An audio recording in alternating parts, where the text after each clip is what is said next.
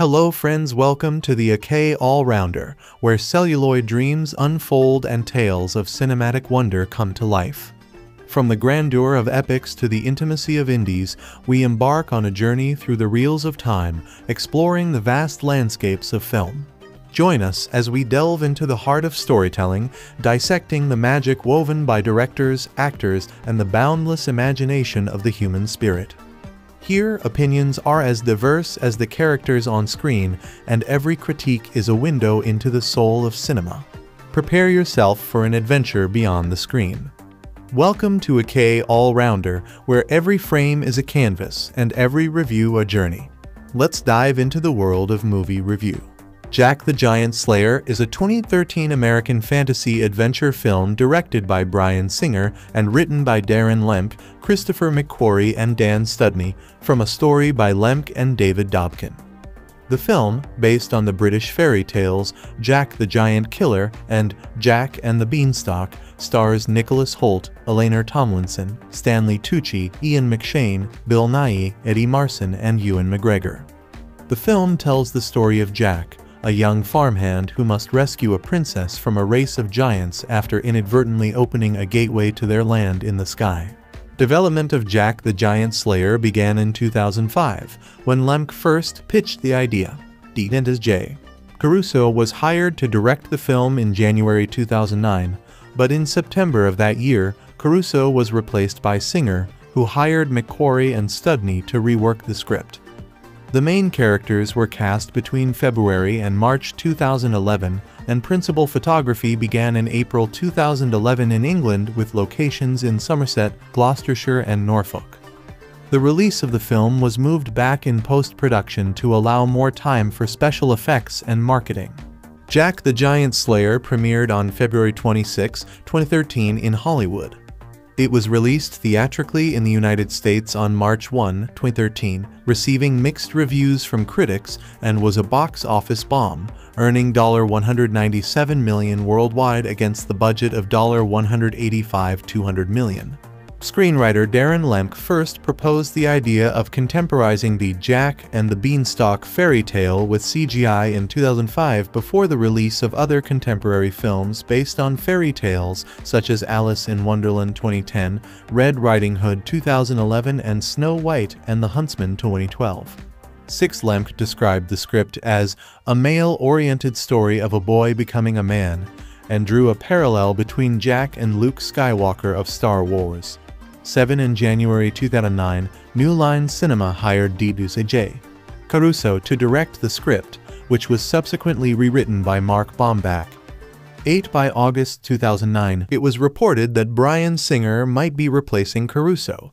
This became official in September 29, 910. In April 2010, Singer reteamed with screenwriter McQuarrie to rework the screenplay. Singer and McQuarrie had previously collaborated on Public Access, The Usual Suspects, Apt Pupil, and Valkyrie 11. Singer stated, McQuarrie did a significant rewrite for me. He brought a different structure. It was very much a page one situation, a different storyline. It involved the same characters, but some we juggled around and switched around.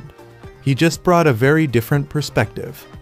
McQuarrie's rewrite included a deeper backstory for the giants and explanation of their relationship with the humans, which Singer considered a vast improvement. It also upped the budget. To get the budget back in line, Singer brought in television writer Dan Studney to work on the Project 6. In May 2010, Reel's Channel reported that production of the film would be delayed until February 2011. The report cited Singer's interest in being able to pre-visualize scenes with the digital giants in camera with the live-action actors a la James Cameron's Avatar, and the need for more time to work out the complex process as reasons for the delay. In October 2010, New Line gave Bryan Singer the green light to begin pre-production work on Jack the Giant Killer, with production scheduled to begin the following spring. In November 2010, Singer began screen testing for the male and female leads. Aaron Johnson, Nicholas Hoult, and Anirin Barnard were considered for the role of the young farmhand, and Adelaide Kane, Lily Collins, and Juno Temple tested for the princess role.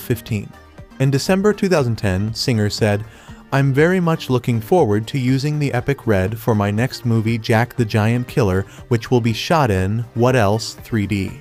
The camera's incredibly compact size and extraordinary resolution are ideal for the 3D format. But more importantly, Jack the Giant Killer is my first movie set in a time before electricity. The epic's extraordinary exposure latitude will allow me to more effectively explore the use of natural light." 16. In February 2011, The Hollywood Reporter reported that Stanley Tucci had been cast as the antagonist, the king's advisor who plans on taking over the kingdom, and Bill Nighy and John Cassier were cast as Fallen, the two-headed leader of the giants. Nighy would play the big head and Cassier would play the smaller head. 17. Also in February, Nicholas Hoult was offered the lead role. 18. Singer said he had liked him since Skins and was very supportive of his casting in X-Men: First Class. 12. Later that month, Ewan McGregor joined the cast as the leader of the King's elite guard who helps fight giants. 19. In March 2011, Eleanor Tomlinson was cast opposite Nicholas Hoult as the Princess 20, and Ian McShane was cast to play her father, King Bromwell 21. 2 days later, New Line and Warner Bros. announced a release date of June 15, 2012. Principal photography began on April 12, 2011 in the British countryside. 2024 in May 2011, production moved to Somerset, England for 2 weeks with filming scheduled in Wells, Cheddar and secret locations in the county, including scenes filmed at Wells Cathedral. 25. Also in May, scenes were shot at Puzzlewood in the Forest of Dean near Colford, Gloucestershire. Puzzlewood, which features unusual tree and rock formations, has previously been used for filming of the BBC TV series Doctor Who and Merlin. The same forest is said to have inspired J.R.R. Tolkien to write The Hobbit. 26. Later that month, filming took place at Norwich Cathedral in Norwich, Norfolk. 27. About the performance capture process, Singer stated, "It's fascinating. It takes you back to play acting as a kid in your living room, because you are running around and having to imagine that you are in Gantua and imagine that there are these weapons and all these giant things. But there's nothing when you are there other than styrofoam and blocks. It forces the actors to regress to when they would play act as kids or do minimalist theater. But in that way it's fascinating. I can see why Robert Zemeckis and James Cameron have started to shoot pictures this way." In January 2012, Warner Bros. moved back the release date by 9 months, from June 15, 2012 to March 22, 2013. The Hollywood Reporter stated, "Warner can likely afford the move because of Christopher Nolan's The Dark Knight Rises, which opened in July. And moving the film back gives the studio more time for special effects, as well as a chance to attach trailers for it to Peter Jackson's Christmas tentpole The Hobbit: An Unexpected Journey." 28. In October 2012, Warner Bros. again moved the release date, this time to March 1, 2013, 3 weeks earlier than the previous date. Warner Bros. also changed the title of the film from Jack the Giant Killer to Jack the Giant Slayer 19. The film's special effects were completed by 7 different visual effects houses: Digital Domain, Giant Studios, The Third Floor, MPC, Soho VFX, Rodeo FX, and Hatch Productions. 30. Creating the giants took 4 main steps. The first step was pre-capture, in which performance capture was used to capture the actors' facial and body movements and render them in a real-time virtual environment. The second step took place during principal photography, where simulcam technology was used to help the human characters virtually interact with the giants that were rendered earlier in pre-capture. The third step was post-capture, a second performance capture shoot to adjust giants' movements to seamlessly fit the live-action performances. The final step involved putting the finishing touches on the giants' animation, skin, hair, and clothing, and composition in the shots. 30. Creating the Beanstalk involved 2 main requirements: set extension for shots of the actors interacting with the beanstalk, which were shot against a blue screen, and complete CG renderings for shots of the beanstalk growing and extending from Earth into the world of the giants. 30. Singer stated that he had to tone down the special effects to keep the film age appropriate for children. He said, This movie probably has a bigger on-screen body count than any movie I've done before. It's done in a way that's fun, but it was a challenge to get away with that without it becoming upsetting to people. It was about creating a tone like Raiders of the Lost Ark or Star Wars that allows you to get away with a lot of stuff because it feels like a movie. Pre-release tracking showed that Jack the Giant Slayer was projected to gross $30 million to $35 million in its opening weekend, 33, a disappointing figure considering it cost at least $185 million to produce. The film grossed $400,000 from Thursday night and midnight runs, ahead of its wide release open on Friday, March 1, 2013. 34 through the weekend. The film grossed $281 million in North America at 525 locations, taking first place at the box office. The audience was 55% male and 56% were over the age of 25, despite the studio's efforts to target families 35 at the same time. The film took in an additional $13.7 million in 10 Asian markets at 1,824 locations, 36. 4 weeks into its theatrical run, The Hollywood Reporter reported that the film was on track to lose between $125 million and $140 million for Legendary Pictures, suggesting that the film would likely close at $200 million worldwide, short of its combined production and marketing budget. 37 Jack the Giant Slayer closed in theaters on June 13, 2013, grossing a total of $65, $187, $603 in North America and $197, $687, $603 worldwide. 4. In explaining its box office failure, analysts pointed to the conflict between the director's darker, more adult-themed vision with the studio's desire for a family-friendly product, leading to the final compromise of a PG-13 film that did not sufficiently appeal to adults or children. Jack the Giant Slayer received a mixed response from film critics. On the review aggregation website Rotten Tomatoes, the film has a rating of 52%, based on 208 reviews, with an average rating of 5/7,010. The site's critical consensus reads, "It's enthusiastically acted and reasonably fun, but Jack the Giant Slayer is also overwhelmed by digital effects and a bland, impersonal story." 39 on Metacritic, it has a weighted average score of 51 out of 100, based on 37 critics, indicating mixed or average reviews. 40 audiences surveyed by CinemaScore gave the film a grade B+ on scale of A to F41.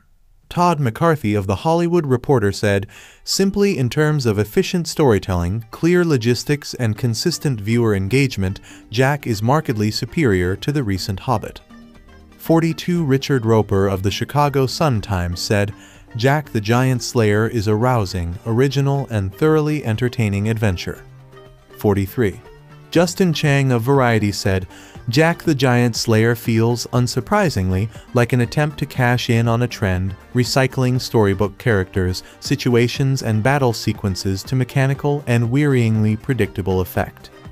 44 Manila Dargis of the New York Times said, "This finally is just a digitally souped-up, one-dimensional take on Jack and the Beanstalk."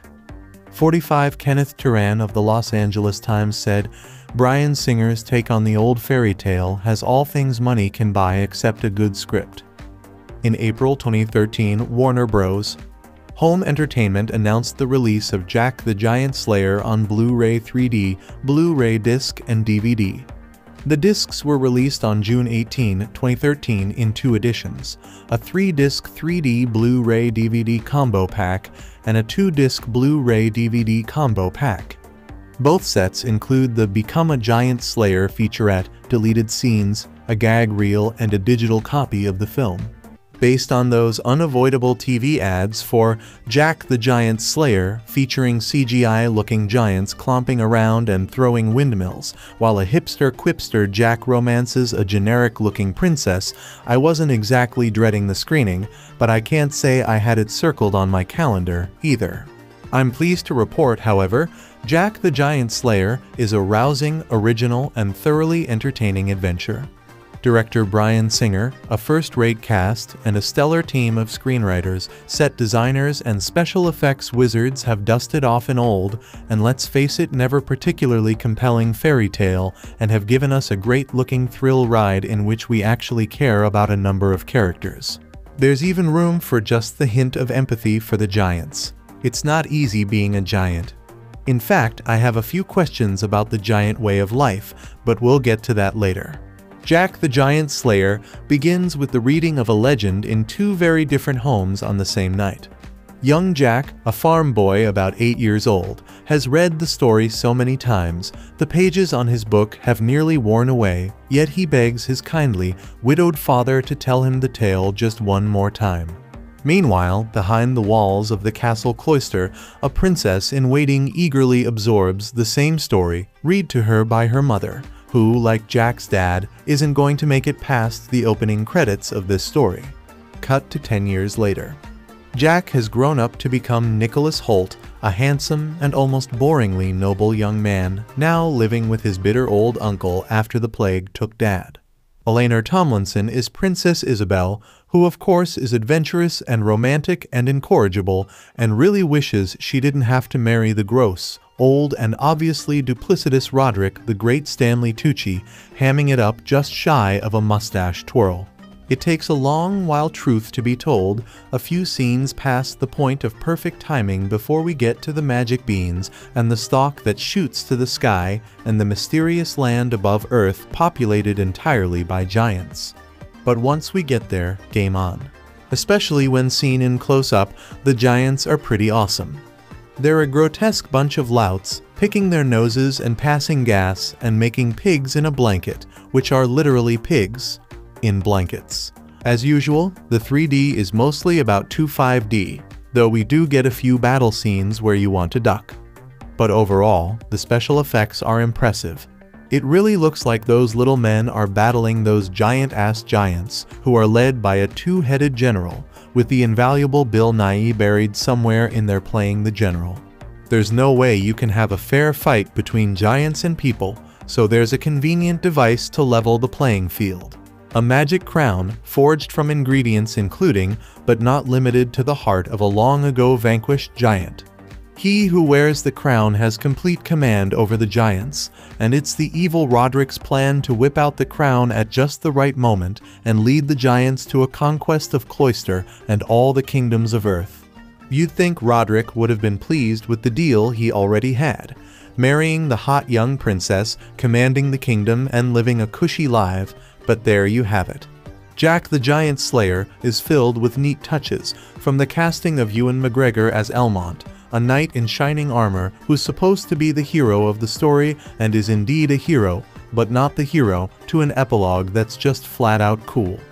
The PG-13 violence, including a close-up of an eyeball popping out of a giant's face, means the action is a little too intense for very young children. But for everyone else, including cynical grown-up critics who didn't think they'd ever give a fee, a fi, a foe, or a fum about this movie, it's a terrific adventure. Oh right, the giants. They live in this world between Earth and Heaven, and if you're willing to overlook the scary rock formations and the isolation, it seems like a pretty sweet deal. Lush greenery, room for a giant to roam around, plenty to eat if you can curb your appetite for humans. What I want to know is, where are the lady giants and the teenage giants and the baby giants? If there are no women, how do these guys not die off? They're not immortal, because several get killed during this movie. It would have been kind of neat to meet the wife of a two-headed giant general, just to see what her deal is and how she spends her days. Maybe someday? A rushed and unattractively animated prologue lays out the film's underlying mythology, involving a race of giants who have spent centuries vowing revenge on the humans who banished them to Gantua, their kingdom in the clouds. But that's little more than a fondly remembered children's story for orphaned farmhand Jack Nicholas Hoult, who wanders into town to sell a horse and comes away with a bag of mysterious beans. As it happens, the town is called Cloister, and the bean seller is a fugitive monk, introducing an element of clerical intrigue into the story's otherwise routine mashup of fabled figures. Also on hand are Isabel Eleanor Tomlinson, a wayward princess stifled by her palatial upbringing; Elmont Ewan McGregor, a gallant knight tasked with protecting her; Roderick Stanley Tucci, a conniving royal with designs on the kingdom; and other models of narrative non-invention crammed into the script by Darren Lemke, Dan Studney, and Christopher McQuarrie, who was brought in by Singer for a rewrite. Once Jack has accidentally spilled and watered the beans, they give rise to a writhing beanstalk, an impressive blend of plywood, foam, plaster, rubber, and CGI that shoots up into the heavens, unfortunately taking the poor princess with it. Thus begins a long climb and rescue expedition, during which Jack and Elmont must battle not only Roderick, but also that army of expectedly foul, oafish, man-eating giants. The leader of these plus-sized predators is a two-headed monster played by, but in no way resembling, Bill Nighy, especially since the smaller, stupider head owes at least a partial authorial debt to Dr. Evil's Mini-Me. Tapped to replace DJ Caruso as director in 2009, Singer seems to be helming on autopilot here. The overall effect is about as enchanting as a golf cart tour of a Renaissance fair. It's never quite clear whether the material is being played straight, with a wink, or somewhere down the middle. The tepid love story between genial Jack and boring Isabel leaves no more of an impression than the third act's extended storming the castle climax, which feels too derivative of The Lord of the Rings and other medieval epics to generate more than passing interest. Hoult has been busy of late, having appeared in the recent Warm Bodies and signed on to Singer's upcoming X-Men: Days of Future Past. But while top-lining a blockbuster fantasy reps a career marker of sorts, this particular one doesn't give him much to do besides look blandly affable in a tunic. Elsewhere among the cast, Tucci's villain does everything short of twirl his mustache. McGregor's dashing knight seems to be restraining an impulse to supplant Jack as the hero of the story, and Ian McShane cuts a regal figure as Isabel's overbearing but lion-hearted father. Perhaps taking a cue from its titular monsters, the picture adopts a bigger is better visual approach apparent in Gavin Bocca's lavish production design and an overstocked FX arsenal. The 3D adds nothing apart from the usual layer of murk, although the leering close-ups of the giants' faces, teeth, and internal organs at least make one grateful the film isn't in smell-o-vision. Warner Brothers and director Bryan Singer take on medieval fantasy in the CGI adventure, Jack the Giant Slayer. Based on the popular English folk tale, Jack and the Beanstalk, insert fee-fi-fo-fum here. The film adds a few twists that make up for a rather drab first act. Nicholas Hoult stars as earnest farm boy Jack, who's given a simple task of selling an old horse and cart at the market. Jack ends up saving the honor of Isabel Eleanor Tomlinson, a disguised princess sick of societal constraints. He also procures a sack of magic beans from a friar on the run from Isabel's dastardly betrothed, Sir Roderick Stanley Tucci. Destined by fate, Jack and Isabel meet again that night when Isabel seeks shelter at his lonely farm. Sparks really begin to fly when one of Jack's magic beans falls under the floorboard. It erupts into a massive beanstalk that whisks Isabel and the house into the heavens. The King Ian McShane orders Roderick, Jack, and his chief guard, Elmont Ewan McGregor, to take some men, climb the beanstalk, and rescue his daughter from wherever the beanstalk ends. My first issue with Jack the Giant Slayer is the beginning. The film starts off with a montage that explains the lore of the giants and then falls steadily downhill after that. I felt like I was watching sequences from a video game as the plot slowly leaks out. The story gets better when the ancillary characters, particularly Ewan McGregor's Elmont and Stanley Tucci's Roderick, become more meaningful. Hoult is fine as the doe-eyed Jack, but he doesn't have any presence to carry the huge action scenes that fill the climax. McGregor does a fine job of being the muscle, resplendent in armor, and almost as swashbuckling as his Obi-Wan days. Couple his performance with Tucci's vile smugness, and we finally have some entertainment going. I'd bet the filmmakers beefed up the supporting characters during editing to make the film more of an ensemble piece. The film is effects-heavy with wall-to-wall CGI. Honestly, I was not impressed at first, but changed my tune once the massive action scenes kick in. Darren Lemke's screenplay builds up to a wide array of action. from one-on-one combat to an all-out castle siege. The effects I perceived as too unrealistic at first look much better as the conflicts heat up. I'm not sure if I just got used to what I was seeing or became more enthralled by the scope of the action. Either way, I ended up liking the film much more because the ending was so well done. Bryan Singer is no stranger to the big payoff ending, so he brings his skill here to resurrect a flailing story halfway through. I saw Jack the Giant Slayer in IMAX 3D, so it's all the more engrossing in the large screen formats. Jack the Giant Slayer is fairly intense and warrants its PG-13 rating. Numerous characters are killed, eaten, or smashed to a pulp by rampaging giants. In this sense, it's not really a movie meant for younger kids. It is a new take on a known fairy tale, but is probably too graphic for small children. The CGI effects and tepid intro will probably bore a few older viewers, but if you let yourself get into the story, then you're in for a decent time.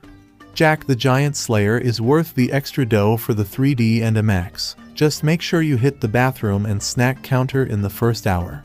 Once upon a time, Hollywood decided that Greek myths and grim folk tales, being out of copyright and widely known, would make ideal source material for big-budget films, full of heroic teens and 3D razzle-dazzle. Aim light-ish, as in Mirror Mirror and Oz the Great and Powerful, and you might entice the Alice in Wonderland crowd. Go toward the dark side Snow White and the Huntsman, Hansel and Gretel. Witch hunters, and you might just get the Twihards. Now, Bryan Singer has thrown his Bad Hat Harry Productions into the ring, grinding elements of Arthurian, Viking, and other popular versions of the Jack the Giant Killer, the film's original title, and Jack and the Beanstalk tales into a galumphing 3D adventure, which eschews cynical, samizdat demographic engineering in favor of rollicking adventure. But then, so did Jabberwocky. The opening scenes strike an uncertain tone, using deliberately unfinished computer animation to describe, in bedtime story form, the time when giants roamed the earth, connected to their lofty homeland by humongous beanstalks, until Eric the Great, or Eric the Terrible, as the giants know him, severed the link, banishing them to legend. Given that the film was pushed back 9 months to allow more time for special effects work, this deliberately dodgy sequence does not bode well for the rest of the movie. Neither does the fudged storytelling of the establishing scenes in which Jack Nicholas Hoult and Isabel Eleanor Tomlinson meet at the market, where Jack trades his horse for some magic beans which, he is told, gremlin style, not to get wet. Alas, the sudden rainstorm that causes the princess conveniently to take shelter at Jack's place also works its magic on the beans, carrying Isabel to the land of the giants. Answering the hero's call to action, Jack heads up the beanstalk to save his beloved, accompanied by the king's champion, a dashing Ewan McGregor, enjoying himself enormously, and Isabel's slippery betrothed Stanley Tucci. This treacherous climb is, ironically, where the film finds its footing, mixing comedy and action with a confidence the setup sorely lacks. It is here that we meet the giants themselves, including their leader, a two-headed monstrosity mo-capped and voiced by Bill Nighy, rendered in the not-quite-real CG style of the creatures from I Am Legend, giving some of their sequences the feel of the narrative bits from a video game. Luckily, the big unfriendly giants are a hoot, individually characterized like big bad versions of the Hobbit's dwarves, so that even when they don't blend well with the live-action footage, they're enormous fun. Where Jack the Giant Slayer really stands head and shoulders above other recent fairy tale adaptations is in its sense of adventure, which is closer in spirit to The Princess Bride and Shrek than the try-hard Twilight wannabes. The film really hits its stride after the false ending at the close of Act 2, when, and this won't be a spoiler for anyone who has seen the trailer or TV spots, the defeated giants invade the kingdom, tossing around soldiers like kittens, using windmill sails as throwing stars, and launching a full-scale, imaginatively staged assault on the castle walls. Singer and his cadre of screenwriters, including longtime collaborator Christopher McQuarrie, throw everything they can at this extended sequence, capping the film with a thrilling climax on a suitably gigantic scale.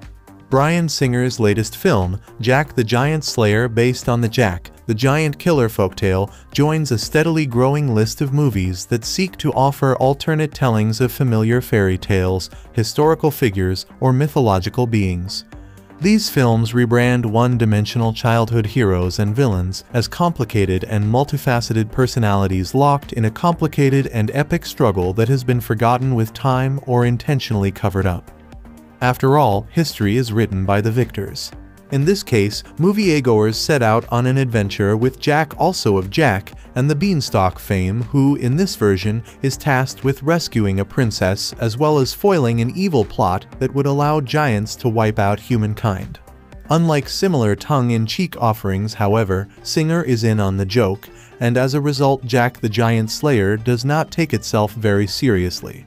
However, does the fan-favorite director present a satisfying combination of whimsy along with visual spectacle to make the film enjoyable for mainstream audiences, expecting epic storytelling, not just moviegoers who thrive on campy fairy tale adaptations?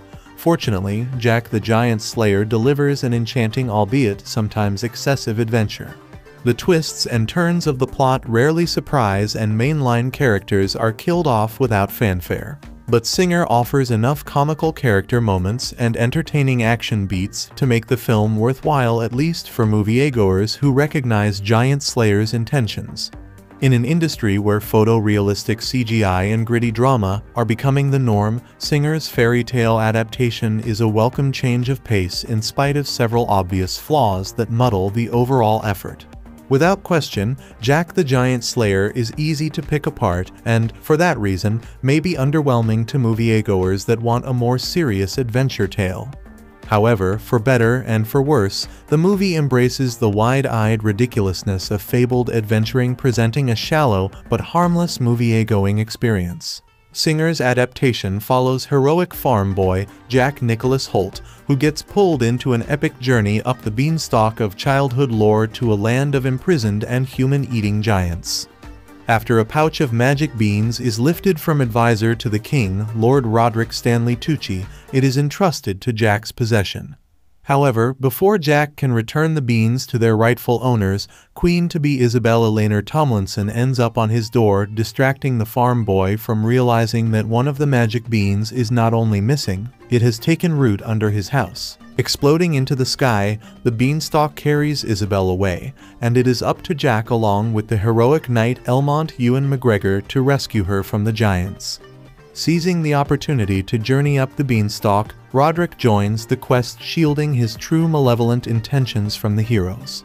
The Jack the Giant Slayer story is exceptionally thin with very little value beyond the core, a to-be plot progression, and the enjoyable character interactions that make it anything but a light-hearted twist on and well-known fairy tale. Yet, at times the narrative seems to suggest richer ideas were once in play, only to entirely abandon them in the final film. Exploring the notion that history is written by victors, lines of dialogue suggest that humanity might not be entirely innocent, and that earlier bloody encounters with medieval adventurers could have led to the rage and anger in the giant race. Regrettably, these thematic ideas are fleeting, glossed over for only a moment or two before the giants are relegated to heartless creatures hell-bent on mindless death and destruction. Fortunately, playful performances from the entire cast create an engaging series of events despite the flimsy and muddled story. Even though most audience members will predict the main character arcs, Singer is still successful in making the actual journey captivating. Hoult X-Men, First Class and Warm Bodies delivers in another charming role as the titular giant slayer, and once again balances engaging emotion with intentionally awkward humor. Jack the Giant Slayer isn't a typical muscle-bound hero, which comes as a relief after many other reimagined tales have tried to turn campy source characters into ruthless killing machines. Similarly, Tomlinson's Isabel walks a delicate balance between capable heroine and traditional damsel in distress, resulting in a character that serves the core story about a good-natured boy becoming a heroic man without relying on the usual princess clichés. The supporting cast is rounded out with quality, albeit cheeky, performances, with equally amusing on-screen characters and action scenes. McGregor and Tucci are a match for the whimsical tone of the film, reveling in satirical heroism and villainy, respectively. The pair spout one-liners and come close to winking at the camera, but their energy carries through the rest of the film, livening interactions and set pieces that, on the surface, would otherwise be very engaging. Still, if there's one element of Jack the Giant Slayer that will divide moviegoers, it's the depiction and physical appearance of the CGI giants. Numerous aspects of the film are intentionally cartoonish, and the giants are no exception. They look like CGI creatures, not oversized human beings.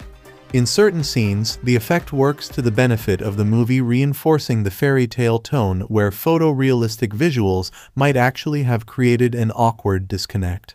Still, the giants are rough-looking with noticeable lag between lines of dialogue and on-screen facial animations, making it hard to tell, from time to time, what emotion the audience is supposed to be reading from an all-digital face.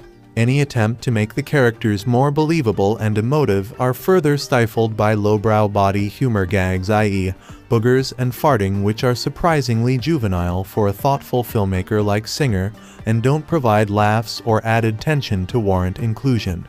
Ultimately, considering their screen time, the giants are par for the course and successfully advance the core plot, but instead of being nuanced and interesting characters, they are nothing more than adequate window dressing. Singer filmed Jack the Giant Slayer in 3D, and certain sequences do benefit from the added depth, especially when live-action humans and CGI giants share the screen. However, the premium ticket price is only going to be worthwhile for fans of the 3D format, since moviegoers on the 3D extremes, those who prefer subtle in-depth shots, or conversely in-your-face 3D, won't find too many memorable implementations of the format this time. It's a genuine missed opportunity, given the film's varying scale and environments. Jack the Giant Slayer is an entertaining tale that successfully balances the straightforward but imaginative storytelling of its source material with big-screen action and CGI effects. In spite of flat characters, a predictable story, and some awkward visuals, the movie is surprisingly entertaining thanks to a hefty dose of well-timed humor and energetic performances. Jack the Giant Slayer isn't a thought-provoking reimagining, but considering the number of fart jokes, it's pretty obvious Bryan Singer intentionally sacrificed depth for entertainment value at every turn. In this case, the gamble pays off in a brainless but engaging storybook adventure. Revisionist fairy tales have become more and more popular over the last several decades. The most beloved childhood fables have been repeated and reimagined over the ages, of course. We've seen family-friendly or Disneyfied retellings of grim stories, darker myths such as Guillermo del Toro's Pan's Labyrinth, and contemporized versions of classics such as 1996's Freeway derived from Red Riding Hood. This big-budget, effects-heavy 3D version of Jack and the Beanstalk, however, doesn't seem to quite know what it wants to be. It is by turns a live-action cartoon with broadly drawn, though intermittently entertaining characters, a CGI animation-heavy cartoon with somewhat muddled creature design, and a short-lived sword and shield adventure. The overall effect is a fairly entertaining, though less than groundbreaking, film. The film stars Nicholas Hoult as the titular Jack, a farm boy who must literally rise to the challenge when he inadvertently unleashes a pathway to the land of the giants, sending his love interest, Princess Isabel Eleanor Tomlinson, hurtling into their dangerous world. He is aided in his mission by her guard Elmont Ewan McGregor and obstructed by the ruthlessly ambitious Roderick Stanley Tucci. The cast is rounded out by Ian McShane in a rare comedic turn as Isabel's loving and occasionally farcical father, King Bromwell, and Bill Nighy as the de facto leader of the Giants, General Fallen. The performances are generally strong, but as with the rest of the film, they are a mixed bag tonally speaking. Tomlinson and Hoult are sincere and often charming, with a nice bit of chemistry between them.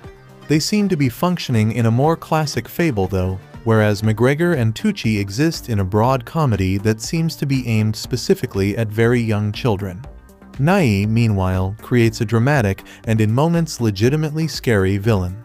Unfortunately, the design of the giants is pretty goofy and does not match Nighy's portrayal. His two-headed General Fallen is particularly weird.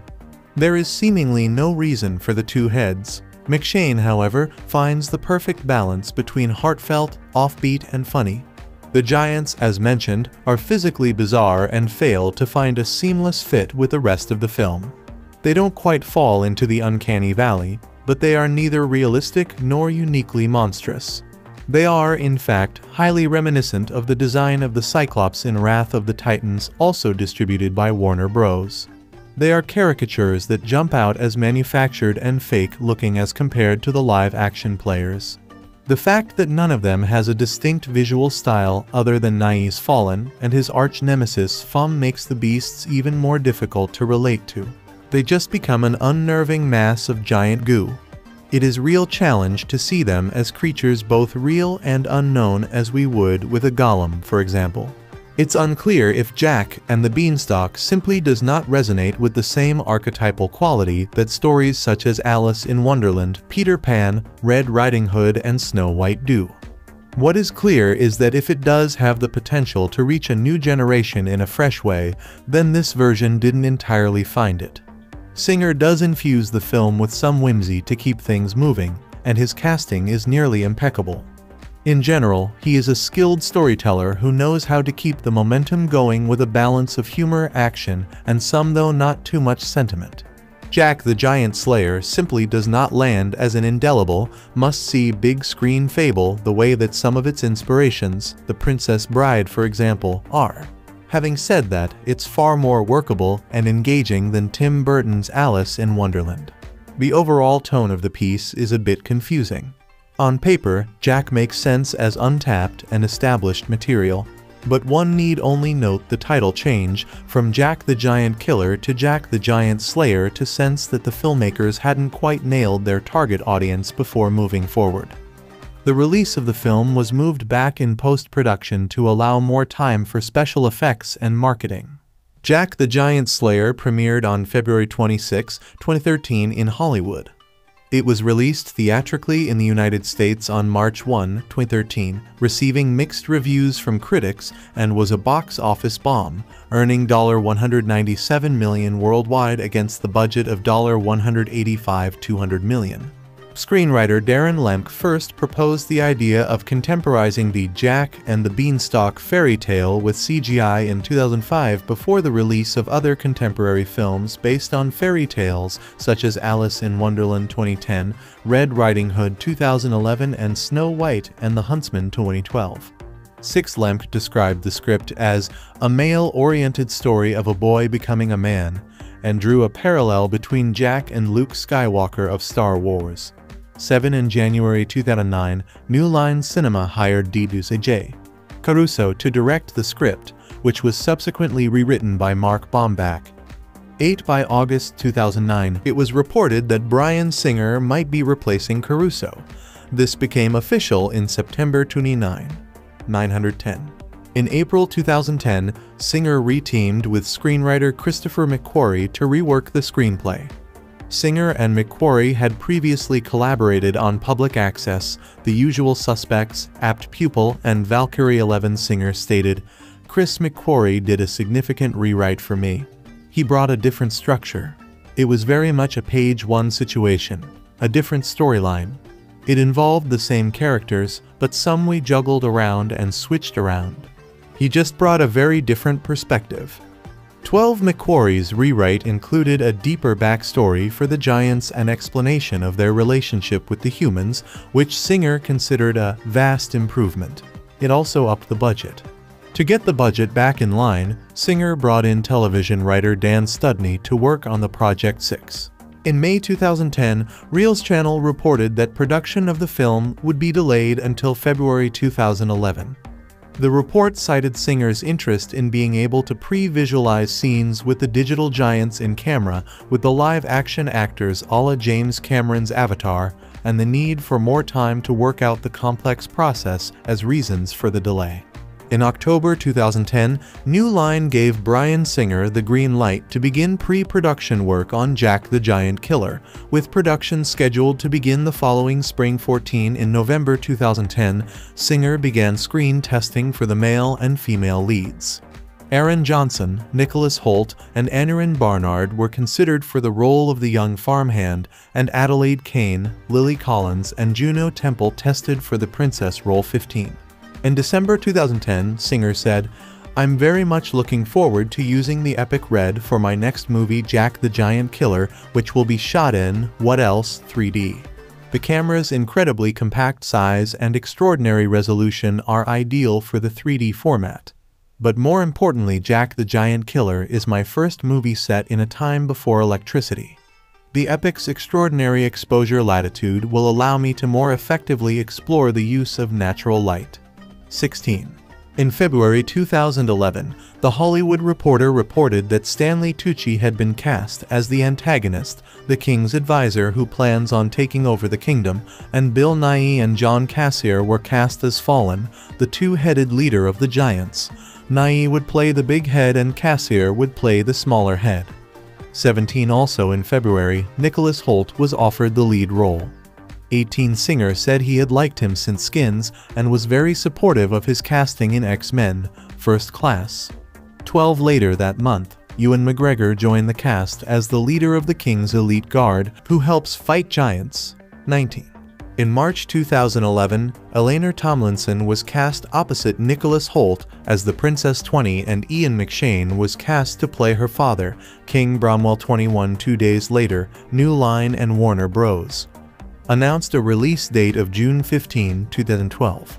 Principal photography began on April 12, 2011 in the British countryside. 324 in May 2011, production moved to Somerset, England for 2 weeks with filming scheduled in Wells, Cheddar and secret locations in the county, including scenes filmed at Wells Cathedral. 25. Also in May, scenes were shot at Puzzlewood in the Forest of Dean near Colford, Gloucestershire.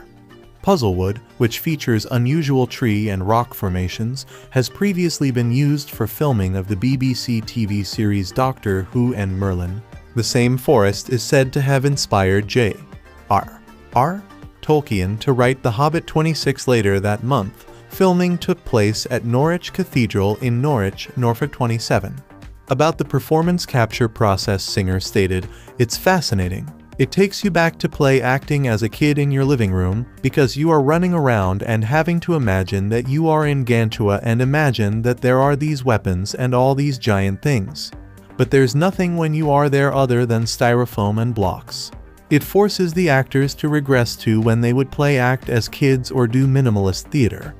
But in that way it's fascinating. I can see why Robert Zemeckis and James Cameron have started to shoot pictures this way." In January 2012, Warner Bros. moved back the release date by 9 months, from June 15, 2012 to March 22, 2013.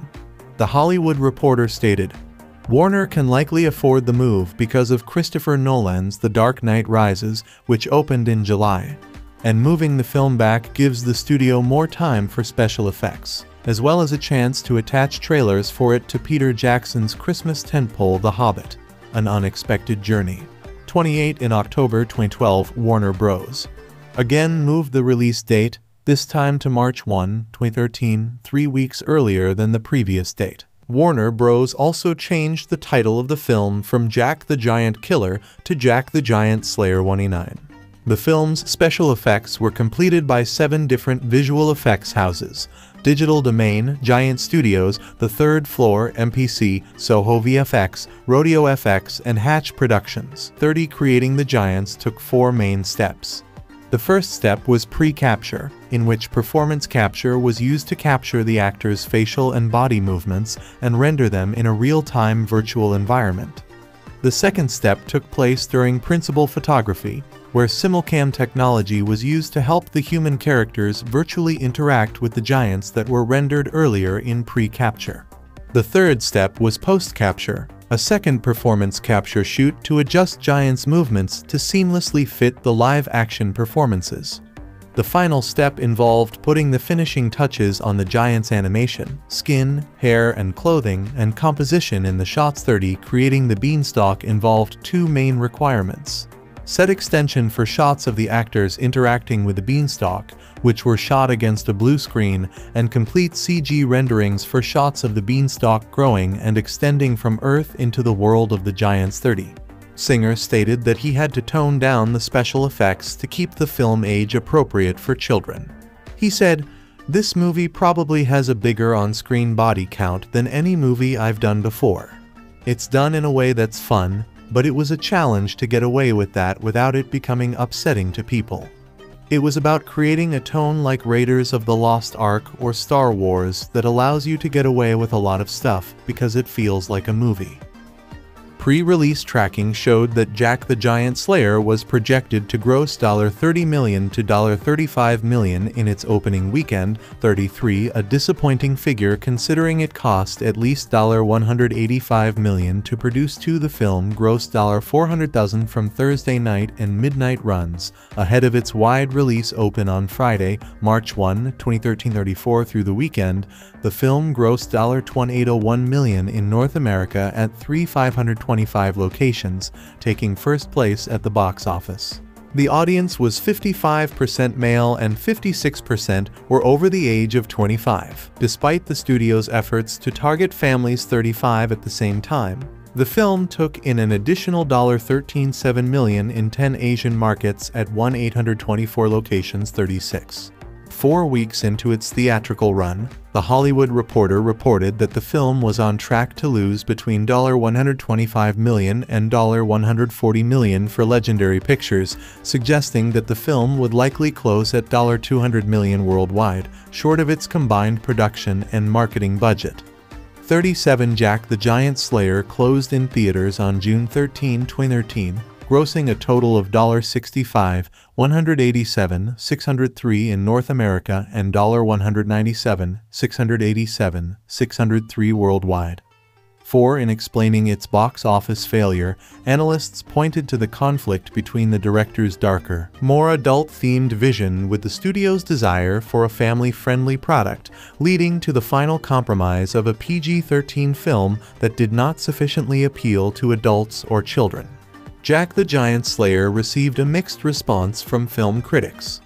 On the review aggregation website Rotten Tomatoes, the film has a rating of 52%, based on 208 reviews, with an average rating of 5/7,010.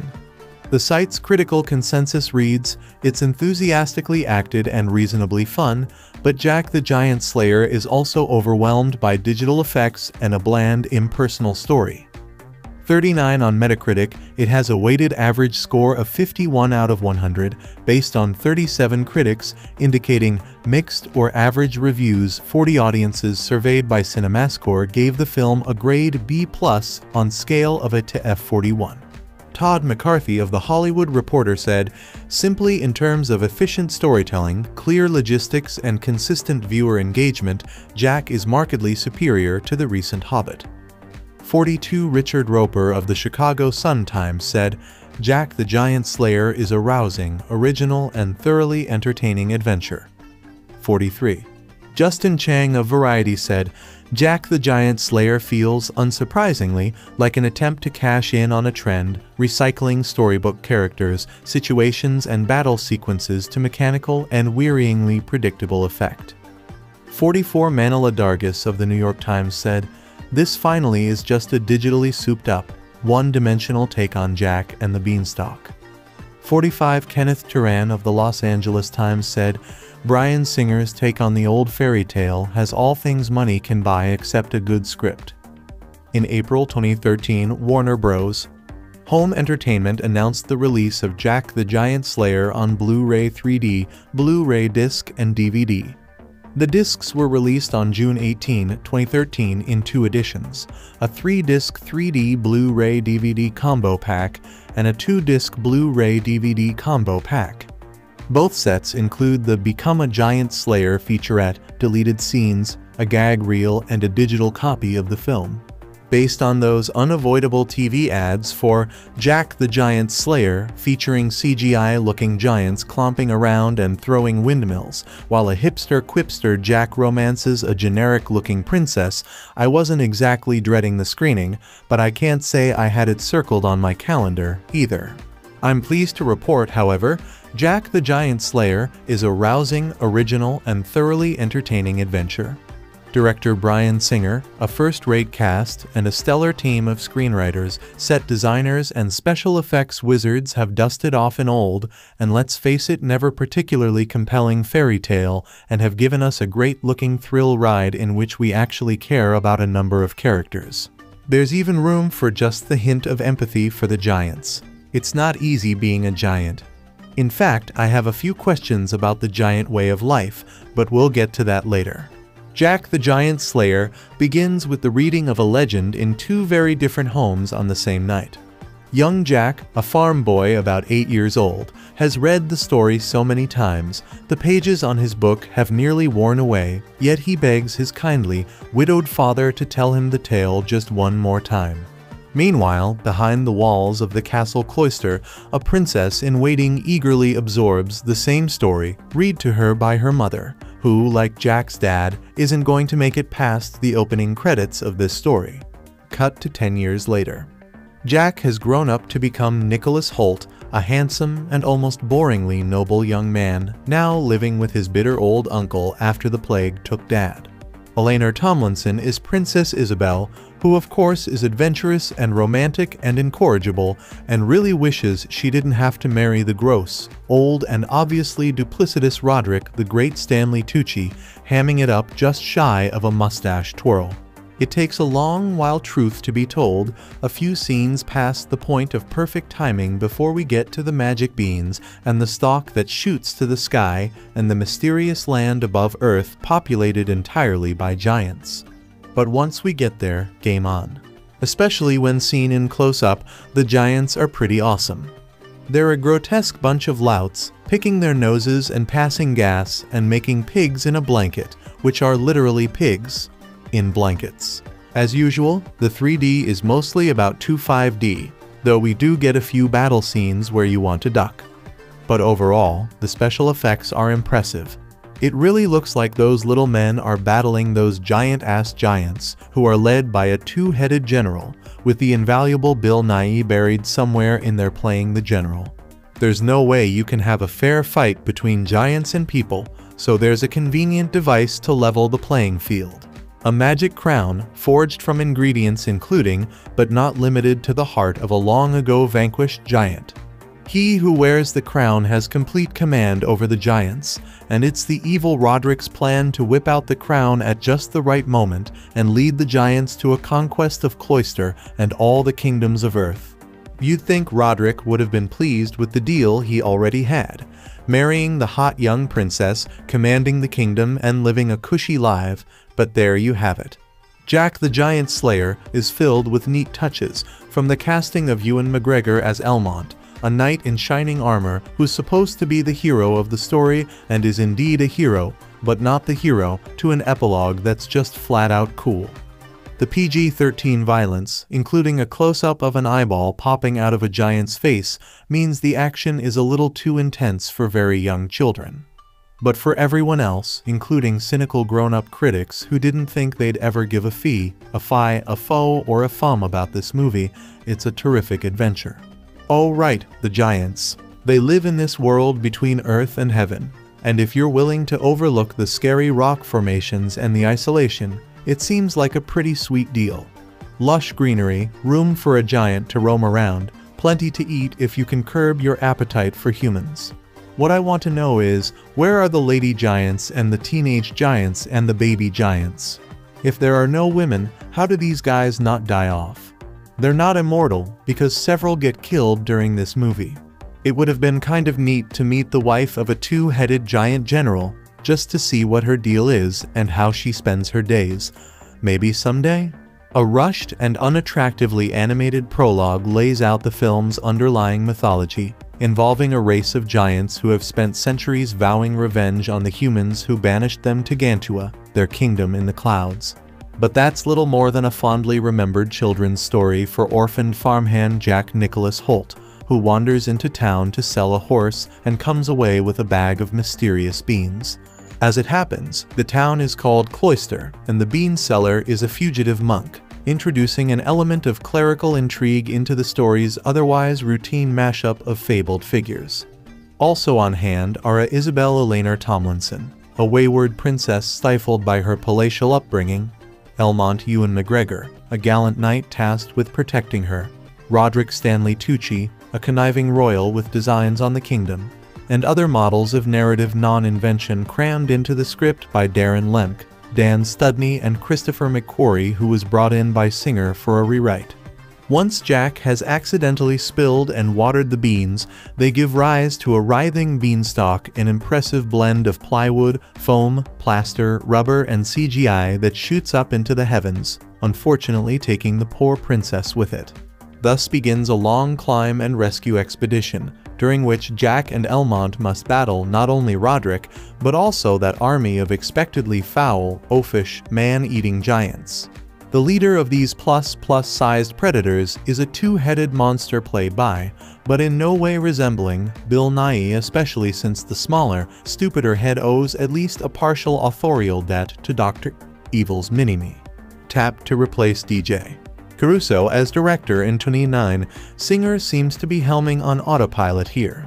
The overall effect is about as enchanting as a golf cart tour of a Renaissance fair. It's never quite clear whether the material is being played straight, with a wink, or somewhere down the middle. The tepid love story between genial Jack and boring Isabel leaves no more of an impression than the third act's extended storming the castle climax, which feels too derivative of The Lord of the Rings and other medieval epics to generate more than passing interest. Hoult has been busy of late, having appeared in the recent Warm Bodies and signed on to Singer's upcoming X-Men: Days of Future Past, but while top-lining a blockbuster fantasy reps a career marker of sorts, this particular one doesn't give him much to do besides look blandly affable in a tunic. Elsewhere among the cast, Tucci's villain does everything short of twirl his mustache. McGregor's dashing knight seems to be restraining an impulse to supplant Jack as the hero of the story, and Ian McShane cuts a regal figure as Isabel's overbearing but lion-hearted father.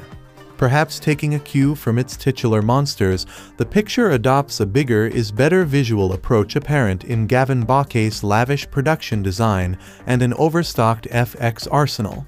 The 3D adds nothing apart from the usual layer of murk, although the leering close-ups of the giants' faces, teeth, and internal organs at least make one grateful the film isn't in smell-o-vision. Warner Brothers and director Bryan Singer take on medieval fantasy in the CGI adventure, Jack the Giant Slayer. Based on the popular English folk tale, Jack and the Beanstalk, insert fee-fi-fo-fum here. The film adds a few twists that make up for a rather drab first act. Nicholas Hoult stars as earnest farm boy Jack, who's given a simple task of selling an old horse and cart at the market. Jack ends up saving the honor of Isabel Eleanor Tomlinson, a disguised princess sick of societal constraints. He also procures a sack of magic beans from a friar on the run from Isabel's dastardly betrothed, Sir Roderick Stanley Tucci. Destined by fate, Jack and Isabel meet again that night when Isabel seeks shelter at his lonely farm. Sparks really begin to fly when one of Jack's magic beans falls under the floorboard. It erupts into a massive beanstalk that whisks Isabel and the house into the heavens. The King Ian McShane orders Roderick, Jack, and his chief guard, Elmont Ewan McGregor, to take some men, climb the beanstalk, and rescue his daughter from wherever the beanstalk ends. My first issue with Jack the Giant Slayer is the beginning. The film starts off with a montage that explains the lore of the giants and then falls steadily downhill after that. I felt like I was watching sequences from a video game as the plot slowly leaks out. The story gets better when the ancillary characters, particularly Ewan McGregor's Elmont and Stanley Tucci's Roderick, become more meaningful. Hoult is fine as the doe-eyed Jack, but he doesn't have any presence to carry the huge action scenes that fill the climax. McGregor does a fine job of being the muscle, resplendent in armor, and almost as swashbuckling as his Obi-Wan days. Couple his performance with Tucci's vile smugness, and we finally have some entertainment going. I'd bet the filmmakers beefed up the supporting characters during editing to make the film more of an ensemble piece. The film is effects-heavy with wall-to-wall CGI. Honestly, I was not impressed at first, but changed my tune once the massive action scenes kick in. Darren Lemke's screenplay builds up to a wide array of action, from one-on-one combat to an all-out castle siege. The effects I perceived as too unrealistic at first look much better as the conflicts heat up.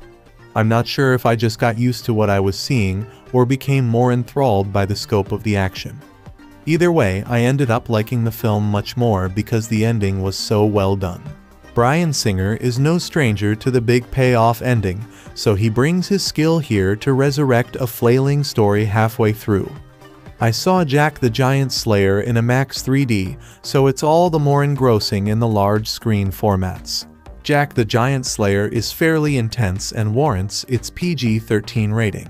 Numerous characters are killed, eaten, or smashed to a pulp by rampaging giants.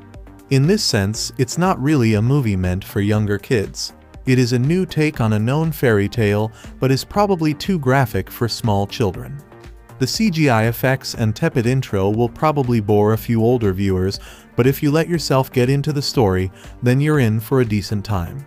Jack the Giant Slayer is worth the extra dough for the 3D and IMAX. Just make sure you hit the bathroom and snack counter in the first hour.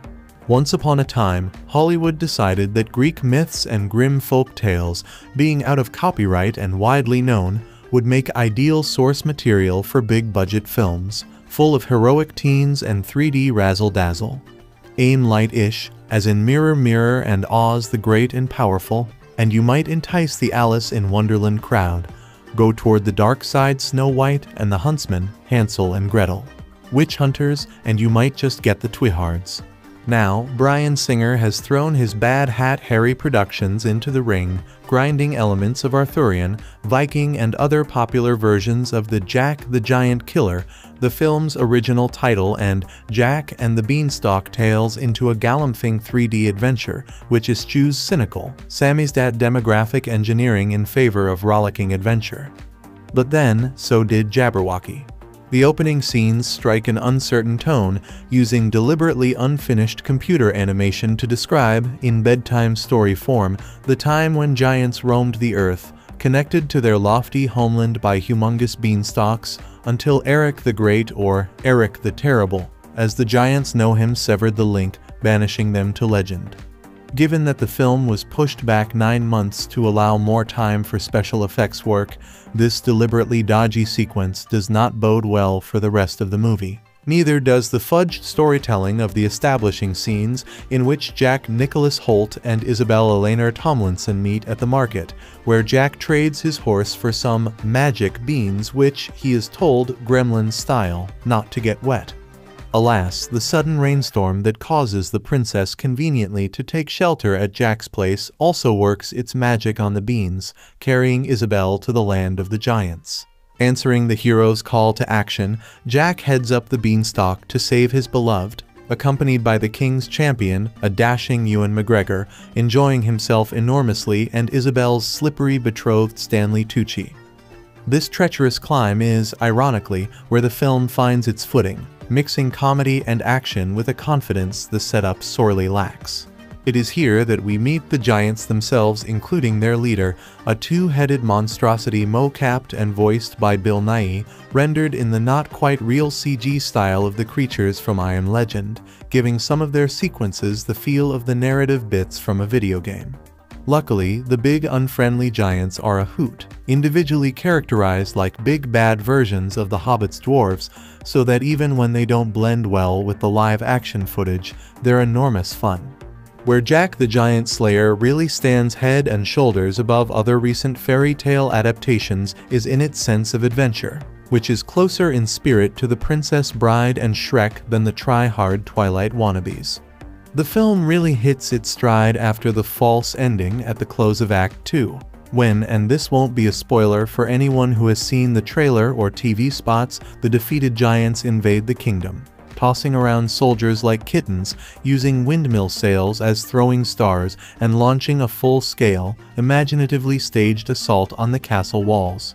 Singer and his cadre of screenwriters, including longtime collaborator Christopher McQuarrie, throw everything they can at this extended sequence, capping the film with a thrilling climax on a suitably gigantic scale. Bryan Singer's latest film, Jack the Giant Slayer, based on the Jack the Giant Killer folktale, joins a steadily growing list of movies that seek to offer alternate tellings of familiar fairy tales, historical figures, or mythological beings. These films rebrand one-dimensional childhood heroes and villains as complicated and multifaceted personalities locked in a complicated and epic struggle that has been forgotten with time or intentionally covered up. After all, history is written by the victors. In this case, moviegoers set out on an adventure with Jack, also of Jack and the Beanstalk fame, who, in this version, is tasked with rescuing a princess as well as foiling an evil plot that would allow giants to wipe out humankind. Unlike similar tongue-in-cheek offerings, however, Singer is in on the joke, and as a result, Jack the Giant Slayer does not take itself very seriously.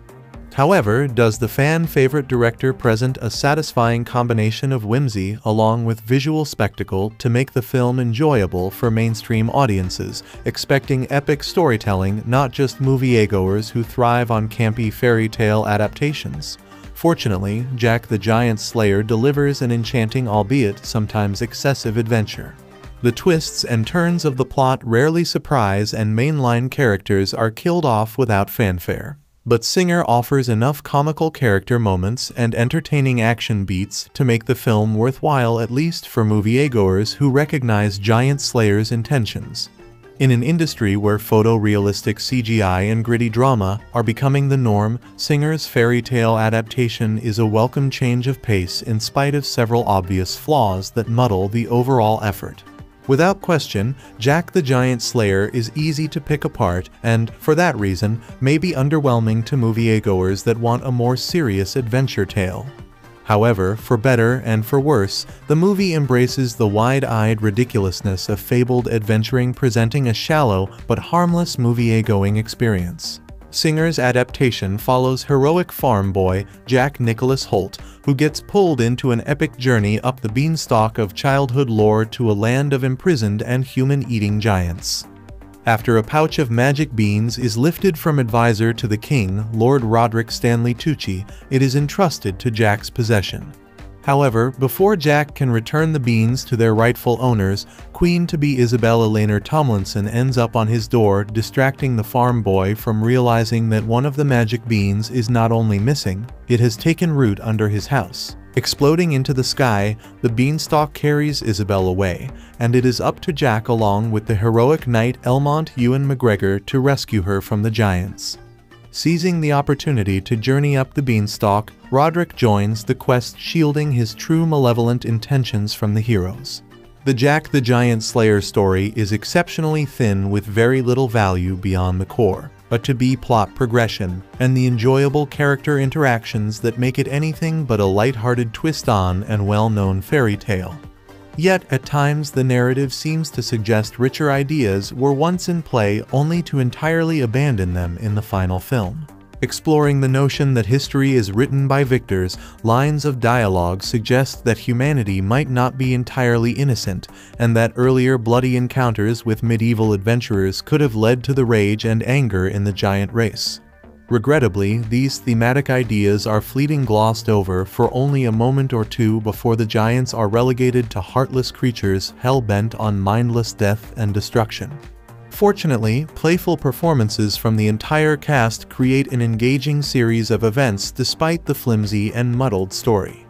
Even though most audience members will predict the main character arcs, Singer is still successful in making the actual journey captivating.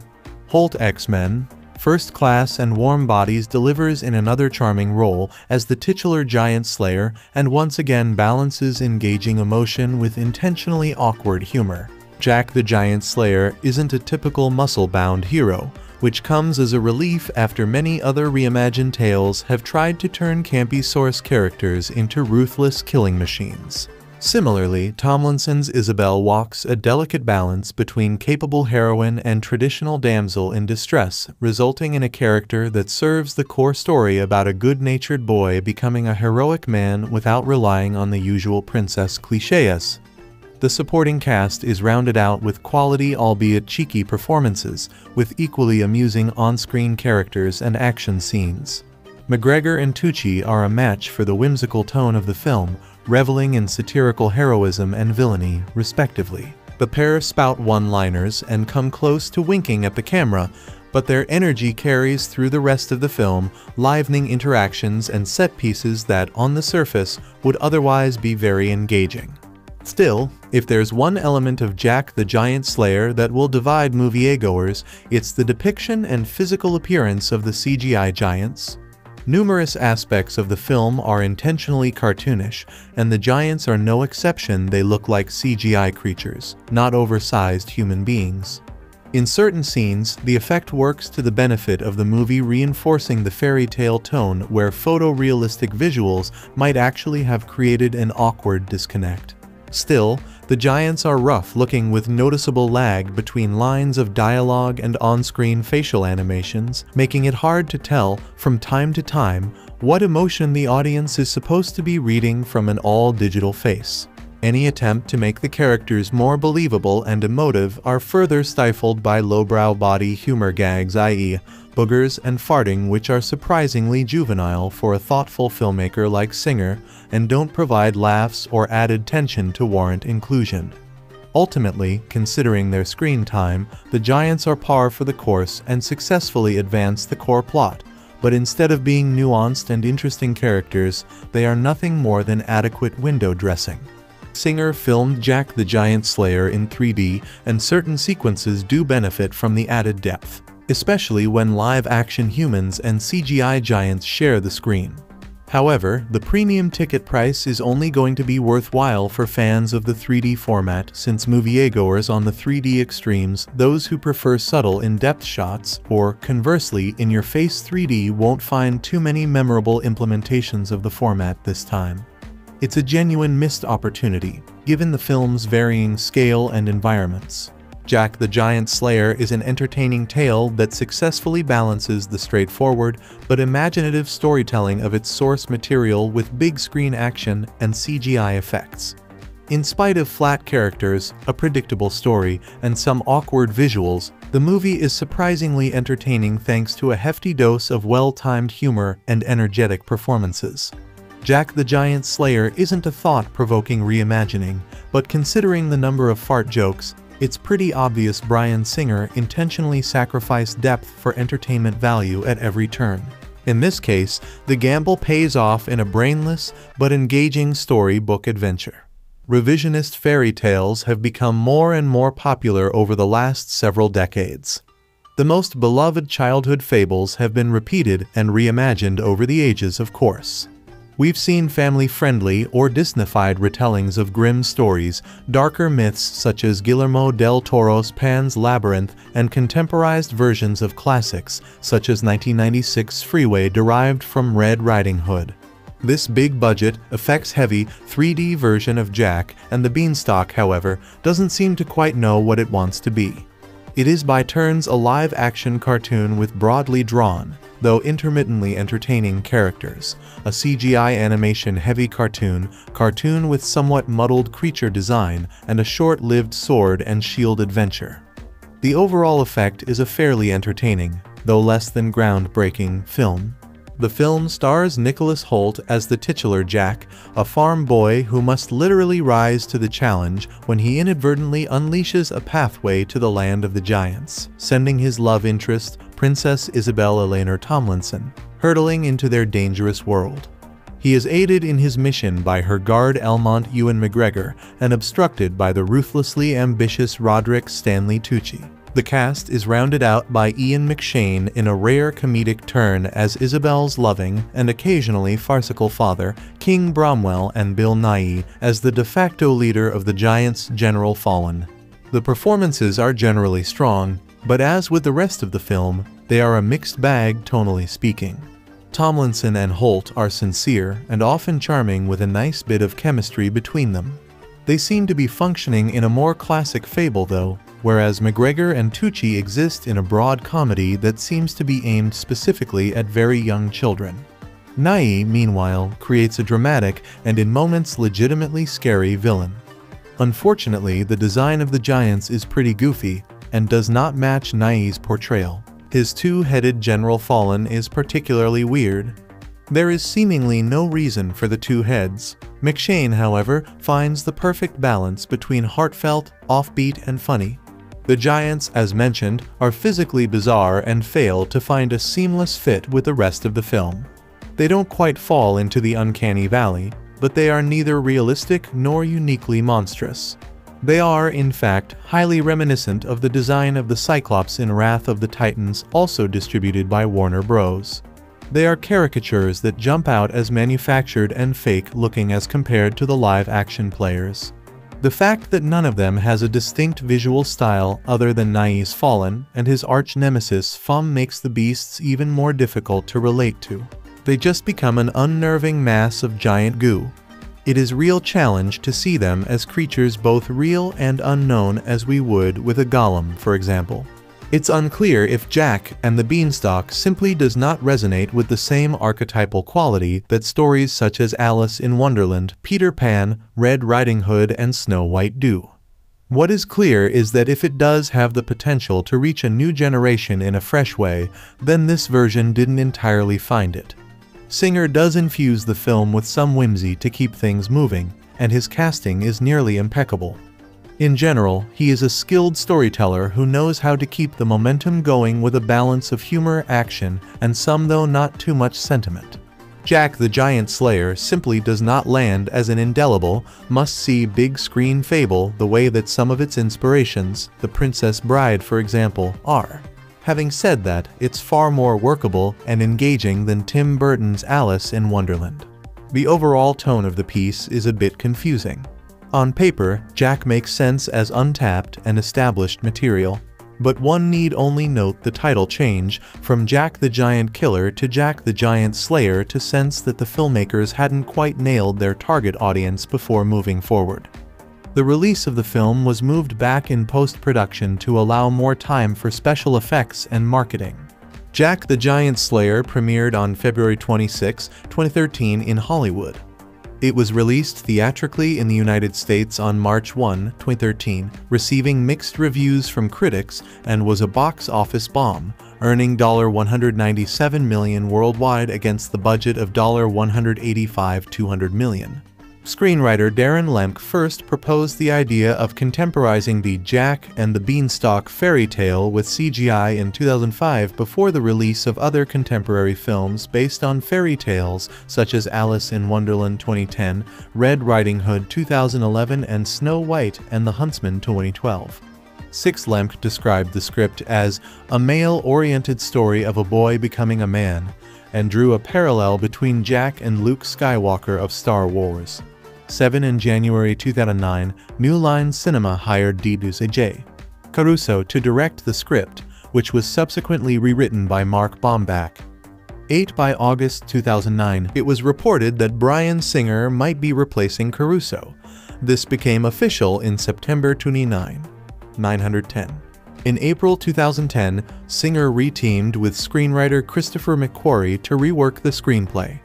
Singer and McQuarrie had previously collaborated on Public Access, The Usual Suspects, Apt Pupil, and Valkyrie 11. Singer stated, "Chris McQuarrie did a significant rewrite for me. He brought a different structure. It was very much a page one situation, a different storyline. It involved the same characters, but some we juggled around and switched around. He just brought a very different perspective." McQuarrie's rewrite included a deeper backstory for the giants and explanation of their relationship with the humans, which Singer considered a vast improvement. It also upped the budget. To get the budget back in line, Singer brought in television writer Dan Studney to work on the Project 6. In May 2010, Reel's Channel reported that production of the film would be delayed until February 2011. The report cited Singer's interest in being able to pre-visualize scenes with the digital giants in camera with the live-action actors a la James Cameron's Avatar, and the need for more time to work out the complex process as reasons for the delay. In October 2010, New Line gave Bryan Singer the green light to begin pre-production work on Jack the Giant Killer, with production scheduled to begin the following spring. 14 In November 2010, Singer began screen testing for the male and female leads. Aaron Johnson, Nicholas Hoult, and Anirin Barnard were considered for the role of the young farmhand, and Adelaide Kane, Lily Collins, and Juno Temple tested for the princess role. 15. In December 2010, Singer said, "I'm very much looking forward to using the epic red for my next movie Jack the Giant Killer, which will be shot in, what else, 3D. The camera's incredibly compact size and extraordinary resolution are ideal for the 3D format. But more importantly, Jack the Giant Killer is my first movie set in a time before electricity. The epic's extraordinary exposure latitude will allow me to more effectively explore the use of natural light." 16. In February 2011, The Hollywood Reporter reported that Stanley Tucci had been cast as the antagonist, the king's advisor who plans on taking over the kingdom, and Bill Nighy and John Cassier were cast as Fallen, the two-headed leader of the giants. Nighy would play the big head and Cassier would play the smaller head. 17. Also in February, Nicholas Hoult was offered the lead role. 18. Singer said he had liked him since Skins and was very supportive of his casting in X-Men: First Class. 12. Later that month, Ewan McGregor joined the cast as the leader of the King's elite guard, who helps fight giants. 19. In March 2011, Eleanor Tomlinson was cast opposite Nicholas Hoult as the Princess 20, and Ian McShane was cast to play her father, King Bromwell. 21. 2 days later, New Line and Warner Bros. announced a release date of June 15, 2012. Principal photography began on April 12, 2011 in the British countryside. 2024 In May 2011, production moved to Somerset, England for 2 weeks, with filming scheduled in Wells, Cheddar and secret locations in the county, including scenes filmed at Wells Cathedral. 25 Also in May, scenes were shot at Puzzlewood in the Forest of Dean near Colford, Gloucestershire. Puzzlewood, which features unusual tree and rock formations, has previously been used for filming of the BBC TV series Doctor Who and Merlin. The same forest is said to have inspired J.R.R. Tolkien to write The Hobbit. 26 Later that month, filming took place at Norwich Cathedral in Norwich, Norfolk. 27. About the performance capture process, Singer stated, "It's fascinating. It takes you back to play acting as a kid in your living room, because you are running around and having to imagine that you are in Gantua and imagine that there are these weapons and all these giant things. But there's nothing when you are there other than styrofoam and blocks. It forces the actors to regress to when they would play act as kids or do minimalist theater. But in that way it's fascinating. I can see why Robert Zemeckis and James Cameron have started to shoot pictures this way." In January 2012, Warner Bros. moved back the release date by 9 months, from June 15, 2012 to March 22, 2013. The Hollywood Reporter stated, "Warner can likely afford the move because of Christopher Nolan's The Dark Knight Rises, which opened in July. And moving the film back gives the studio more time for special effects, as well as a chance to attach trailers for it to Peter Jackson's Christmas tentpole The Hobbit: An Unexpected Journey." 28. In October 2012, Warner Bros.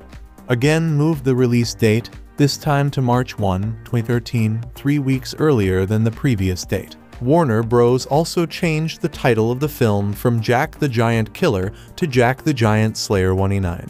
The film's special effects were completed by 7 different visual effects houses: Digital Domain, Giant Studios, The Third Floor, MPC, Soho VFX, Rodeo FX, and Hatch Productions. 30. Creating the Giants took 4 main steps. The first step was pre-capture, in which performance capture was used to capture the actors' facial and body movements and render them in a real-time virtual environment.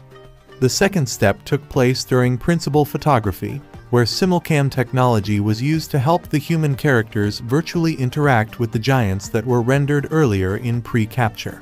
The third step was post-capture, a second performance capture shoot to adjust giants' movements to seamlessly fit the live-action performances. The final step involved putting the finishing touches on the giant's animation, skin, hair, and clothing, and composition in the shots. 30. Creating the Beanstalk involved two main requirements.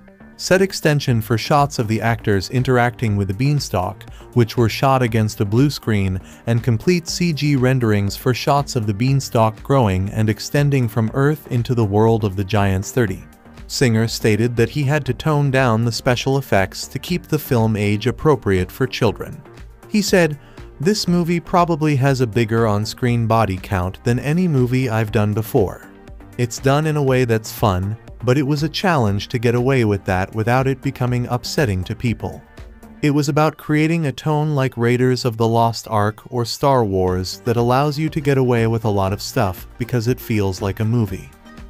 Pre-release tracking showed that Jack the Giant Slayer was projected to gross $30 million to $35 million in its opening weekend. 33, a disappointing figure considering it cost at least $185 million to produce. The film grossed $400,000 from Thursday night and midnight runs, ahead of its wide release open on Friday, March 1, 2013. 34, through the weekend, the film grossed $281 million in North America at 525 locations, taking first place at the box office. The audience was 55% male and 56% were over the age of 25. Despite the studio's efforts to target families 35 at the same time, the film took in an additional $13.7 million in 10 Asian markets at 824 locations. 36. 4 weeks into its theatrical run, The Hollywood Reporter reported that the film was on track to lose between $125 million and $140 million for Legendary Pictures, suggesting that the film would likely close at $200 million worldwide, short of its combined production and marketing budget. 37. Jack the Giant Slayer closed in theaters on June 13, 2013, grossing a total of $65, $187, $603 in North America and $197, $687, $603 worldwide. 4. In explaining its box office failure, analysts pointed to the conflict between the director's darker, more adult-themed vision with the studio's desire for a family-friendly product, leading to the final compromise of a PG-13 film that did not sufficiently appeal to adults or children. Jack the Giant Slayer received a mixed response from film critics. On the review aggregation website Rotten Tomatoes, the film has a rating of 52%, based on 208 reviews, with an average rating of 5/7,010. The site's critical consensus reads, "It's enthusiastically acted and reasonably fun, but Jack the Giant Slayer is also overwhelmed by digital effects and a bland, impersonal story." 39. On Metacritic, it has a weighted average score of 51 out of 100, based on 37 critics, indicating mixed or average reviews. 40 audiences surveyed by CinemaScore gave the film a grade B+ on scale of A to F41. Todd McCarthy of The Hollywood Reporter said, "Simply in terms of efficient storytelling, clear logistics, and consistent viewer engagement, Jack is markedly superior to the recent Hobbit." 42. Richard Roper of the Chicago Sun-Times said, "Jack the Giant Slayer is a rousing, original, and thoroughly entertaining adventure." 43. Justin Chang of Variety said, "Jack the Giant Slayer feels, unsurprisingly, like an attempt to cash in on a trend, recycling storybook characters, situations, and battle sequences to mechanical and wearyingly predictable effect." 44. Manila Dargis of the New York Times said, "This finally is just a digitally souped-up, one-dimensional take on Jack and the Beanstalk." 45. Kenneth Turan of the Los Angeles Times said, "Bryan Singer's take on the old fairy tale has all things money can buy except a good script." In April 2013, Warner Bros. Home Entertainment announced the release of Jack the Giant Slayer on Blu-ray 3D, Blu-ray disc, and DVD.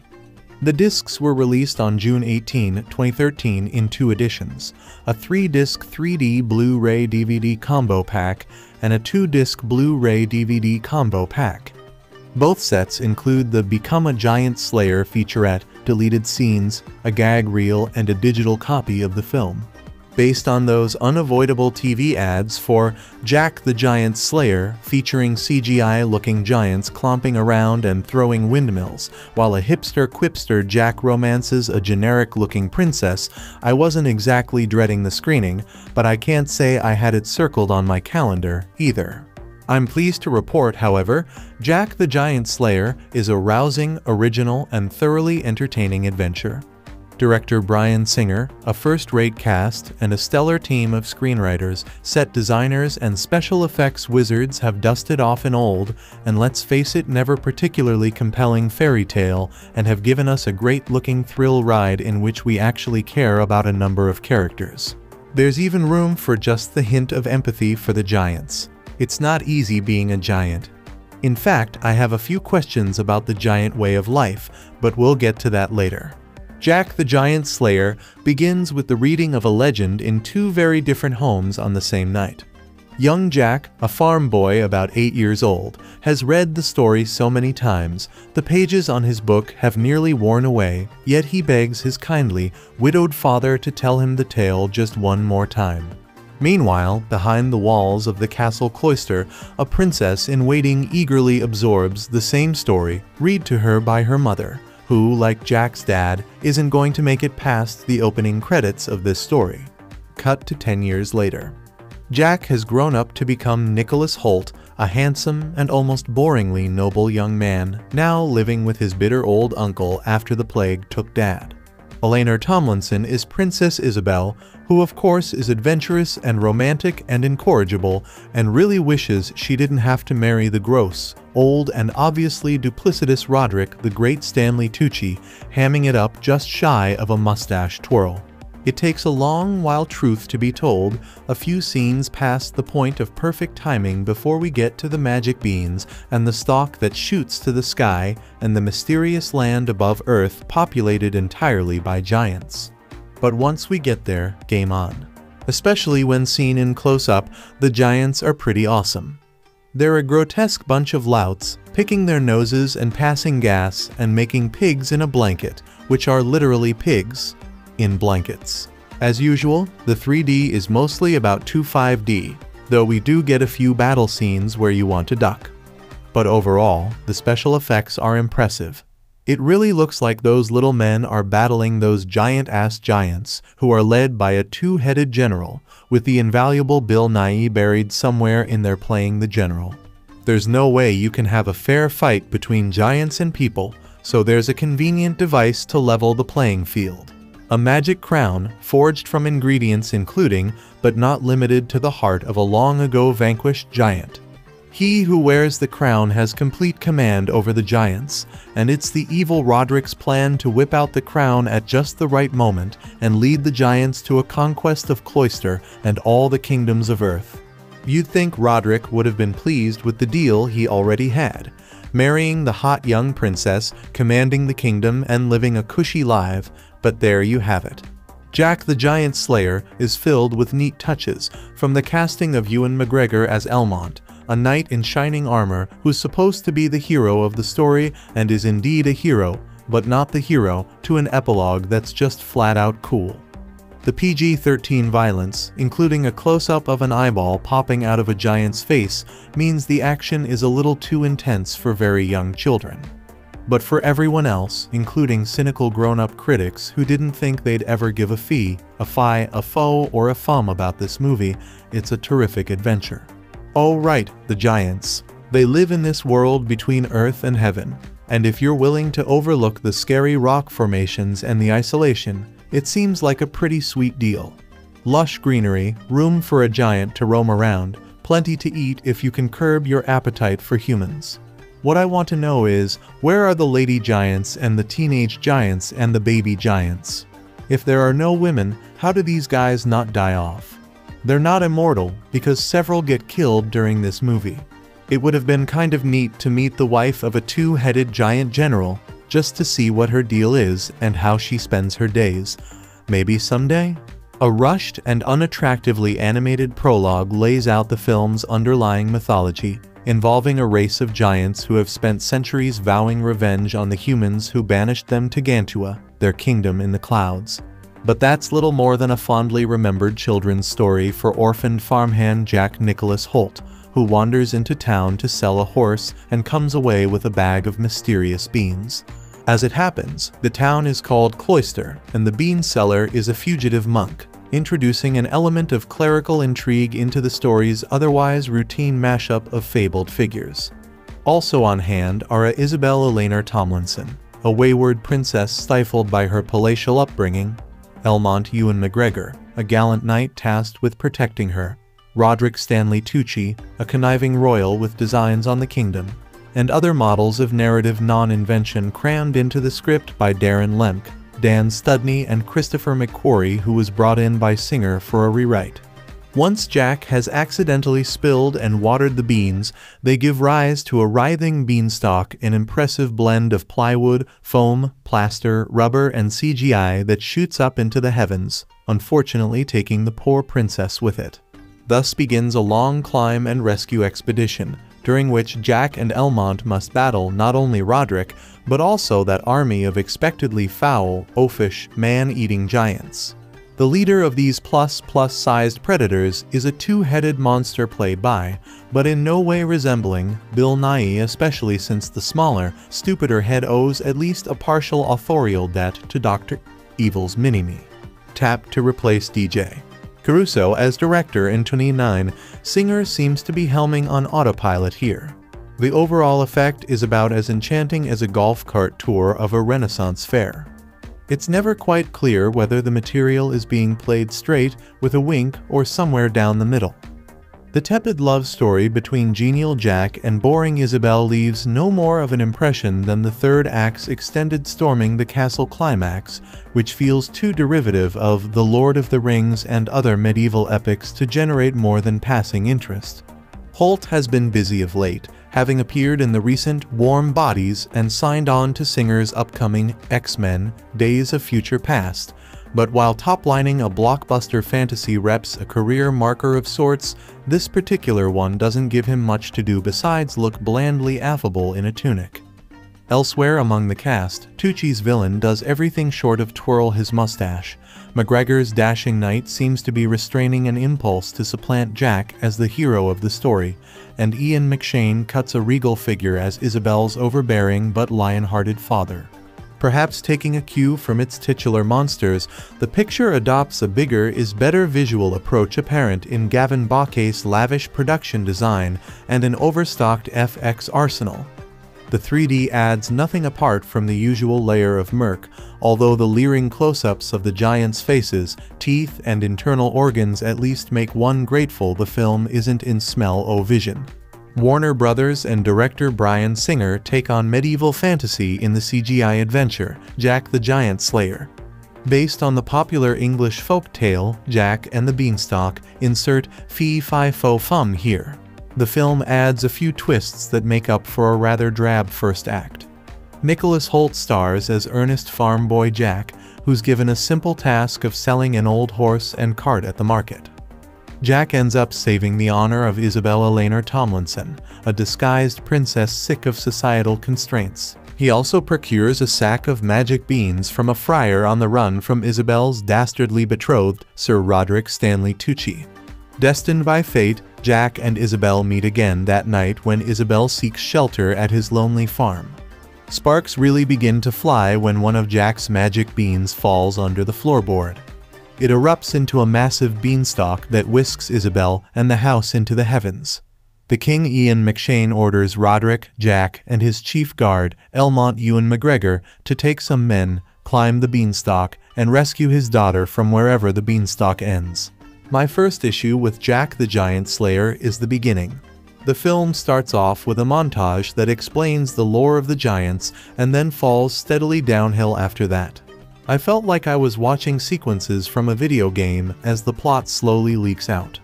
The story gets better when the ancillary characters, particularly Ewan McGregor's Elmont and Stanley Tucci's Roderick, become more meaningful.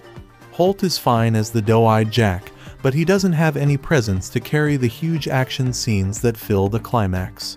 McGregor does a fine job of being the muscle, resplendent in armor and almost as swashbuckling as his Obi-Wan days. Couple his performance with Tucci's vile smugness, and we finally have some entertainment going. I'd bet the filmmakers beefed up the supporting characters during editing to make the film more of an ensemble piece. The film is effects-heavy with wall-to-wall CGI. Honestly, I was not impressed at first, but changed my tune once the massive action scenes kick in. Darren Lemke's screenplay builds up to a wide array of action, from one-on-one combat to an all-out castle siege.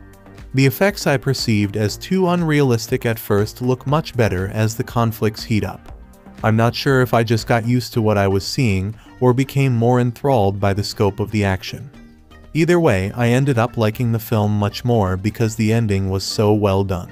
Bryan Singer is no stranger to the big payoff ending, so he brings his skill here to resurrect a flailing story halfway through. I saw Jack the Giant Slayer in IMAX 3D, so it's all the more engrossing in the large screen formats. Jack the Giant Slayer is fairly intense and warrants its PG-13 rating. Numerous characters are killed, eaten, or smashed to a pulp by rampaging giants. In this sense, it's not really a movie meant for younger kids. It is a new take on a known fairy tale, but is probably too graphic for small children. The CGI effects and tepid intro will probably bore a few older viewers, but if you let yourself get into the story, then you're in for a decent time. Jack the Giant Slayer is worth the extra dough for the 3D and IMAX. Just make sure you hit the bathroom and snack counter in the first hour. Once upon a time, Hollywood decided that Greek myths and grim folk tales, being out of copyright and widely known, would make ideal source material for big-budget films, full of heroic teens and 3D razzle-dazzle. Aim light-ish, as in Mirror Mirror and Oz the Great and Powerful, and you might entice the Alice in Wonderland crowd. Go toward the dark side Snow White and the Huntsman, Hansel and Gretel. Witch hunters, and you might just get the Twihards. Now, Bryan Singer has thrown his bad hat Harry Productions into the ring, grinding elements of Arthurian, Viking, and other popular versions of the Jack the Giant Killer, the film's original title, and Jack and the Beanstalk tales into a galumphing 3D adventure, which eschews cynical, samizdat demographic engineering in favor of rollicking adventure. But then, so did Jabberwocky. The opening scenes strike an uncertain tone, using deliberately unfinished computer animation to describe, in bedtime story form, the time when giants roamed the earth, connected to their lofty homeland by humongous beanstalks, until Eric the Great, or Eric the Terrible, as the giants know him, severed the link, banishing them to legend. Given that the film was pushed back 9 months to allow more time for special effects work, this deliberately dodgy sequence does not bode well for the rest of the movie.